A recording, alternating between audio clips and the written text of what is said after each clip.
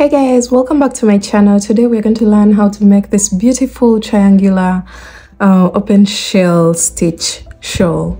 So this has been a request in my DM because it works up pretty fast, as well as the increases spread out very wide as opposed to the increases that we did for our previous tops. If you haven't yet checked out the tops using this stitch, make sure you check them out. They are all on my YouTube channel. You can check out the tutorials.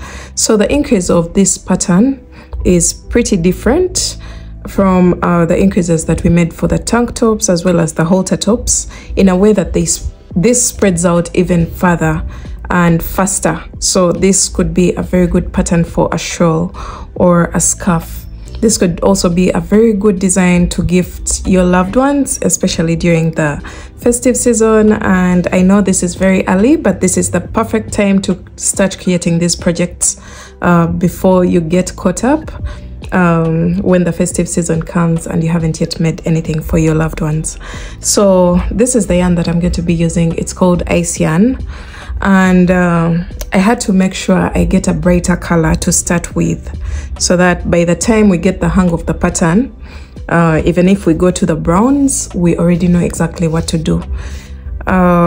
So let's get started. This is what it looks like. The color is just so beautiful. So let's get started.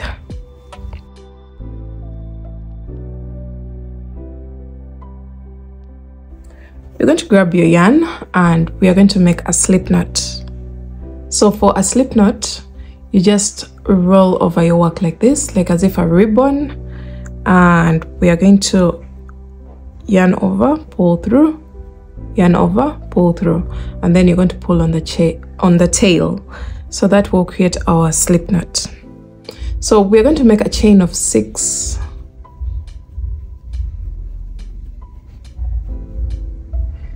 After a chain of 6, you're going to go into the very first chain and you're going to place a double crochet.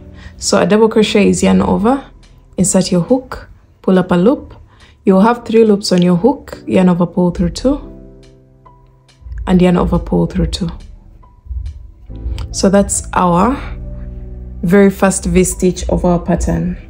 So let's go on to row 2. For row 2, you're going to make a chain of 3, which counts as our very first double crochet. Turn your work, and into this V-stitch we're going to make a total of 8 more double crochets. So 1, 2, 3, 4, 5, 6, 7, and 8. So that will bring us to a total of 9 double crochets, since the chain 3 at the beginning of the row counts as one of the double crochets. So let's go on to row 3. You're going to make a chain of 5, and that counts as a double crochet, chain 2. Turn your work.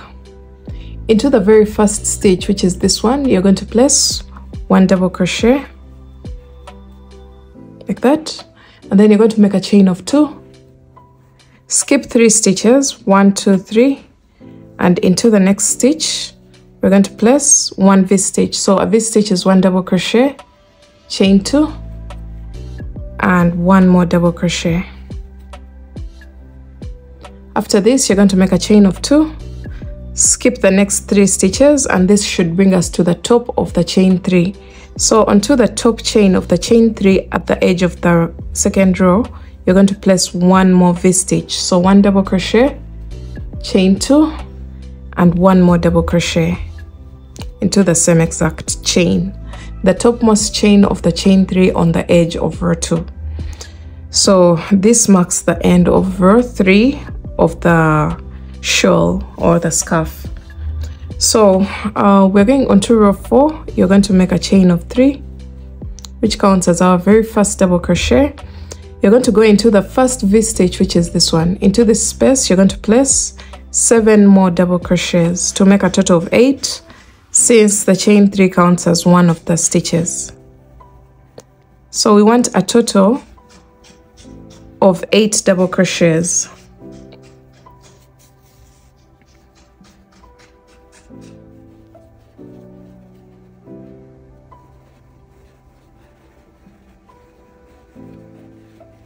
So just to cross check, we have the chain 3, which counts as our very first one, 2, 3, 4, 5, 6, 7, and 8.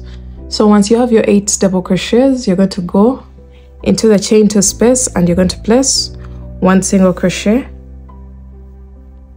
and go into the next V-stitch, and you're going to place a total of 7 double crochets into it. So 1,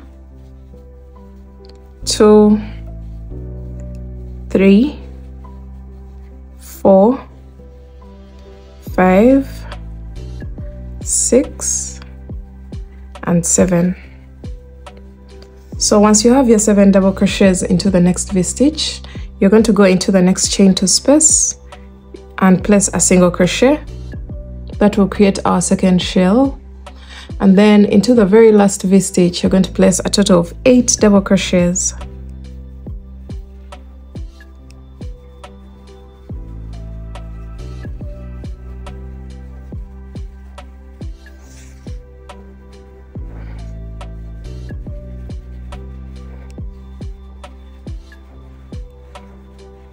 So the reason why we are placing 8 double crochets is to balance exactly what we have at the beginning of the row. The very first shell has 8 double crochets and the very last shell should have 8 double crochets. Now the middle shells always get only 7 double crochets. Now let's go on to row 5 and we see what to do. So row 5 is almost going to resemble row 3. So you're going to make a chain of 5, which counts as a double crochet chain 2. After your chain of 5, you're going to turn your work and into the very first double crochet, you're going to place a double crochet. So that will create our very first V-stitch, as you can see here. Now we're going to chain 2, skip over 3 stitches, and into the next you're going to place 1 V-stitch, which is 1 double crochet, chain 2, and 1 more double crochet. Now from here you're going to make a chain of 2, go into the middle stitch of the next shell, which should be the 4th stitch since this shell has 7 double crochets. So you're going to go into the middle stitch with 1 V-stitch. So a V-stitch is 1 double crochet, chain 2, 1 double crochet, like that. And then you're going to make a chain of 2, cross over to the next shell, and you're going to go into the 4th stitch of the last shell with 1 V-stitch.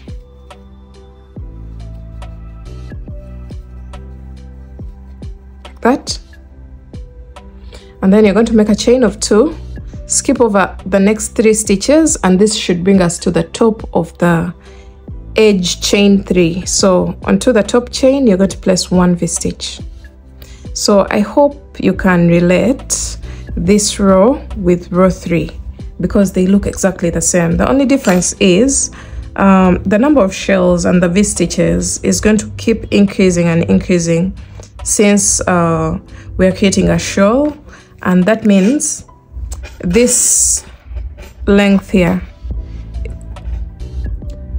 this length is going to keep widening and increasing because we are increasing the edges. So it's going to come like this. So let's go on to row 6 just to clarify what we should be having. Sorry, I had chained 1 here instead of 2. So it's 1 double crochet, chain 2, 1 double crochet. Let's go on to row 6. Row 6 is basically going to be the same as row 4. The only difference is the number of shells is going to increase from 3 to 5. So I'm saying 3 to 5 because this row here, row 5, has a total of 1, 2, 3, 4, 5 V-stitches, and each V-stitch is going to receive a shell, just like we have here. Row 3 has a total of 1, 2, and 3 V-stitches, and we placed a shell into each and every V-stitch. That's why we have a total of 3 shells for row 4. So row 6, you're going to just start just like row 4. You start with a chain of 3, turn your work into the first V stitch.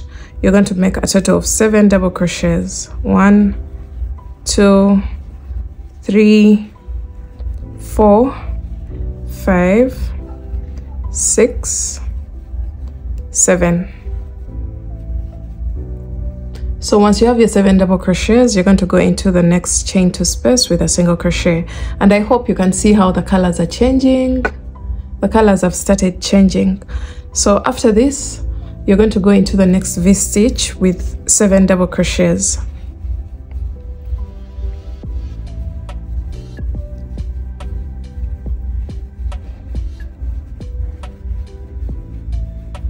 After your 7 double crochets, you're going to go into the next chain 2 space with 1 single crochet. And then you're going to repeat that 7 double crochets into the next.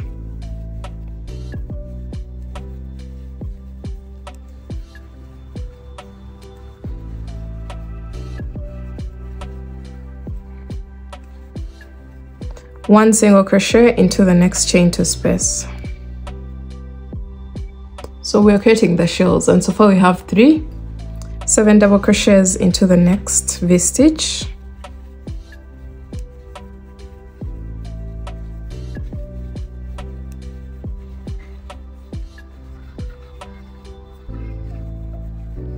One single crochet into the next chain 2 space. And then when it comes to the very last V stitch, you're going to place a total of 8 double crochets, just because we have 8 double crochets for the beginning and we want to balance what's here onto this side. So a total of 8 double crochets into the very last V stitch. So from here, you can see it's a repeat of rows 3 and 4. We're going to keep repeating those 2 rows until we get the width and the length of the shawl that we want. So I'm going to reintroduce my next, my previous project, just like you saw at the beginning of the video. This is what we have. As I told you earlier on, we shall be making a total of 5 shells for the 6th row. We shall have a total of 5 shells. So that means the number of V stitches and the number of shells will keep increasing, and this is the effect that's going to be created. And for this shawl, the row that has the shells is the right side of the shawl, like that. So I'm going to keep working and keep working my shawl until I have the length, or at least until I finish up my very first ball of yarn, and we shall see how many rows that will come out of that. And I'll be back to show you the progress. And yeah, just keep repeating the 2 rows and you'll have your shawl ready. Make sure at the end of the shawl you end your shawl with a row of shells, because it's much prettier than the row of V stitches. That's just a tip, and I hope you enjoyed this video. Make sure you give it a thumbs up if you did, and I will see you in my next one. Bye.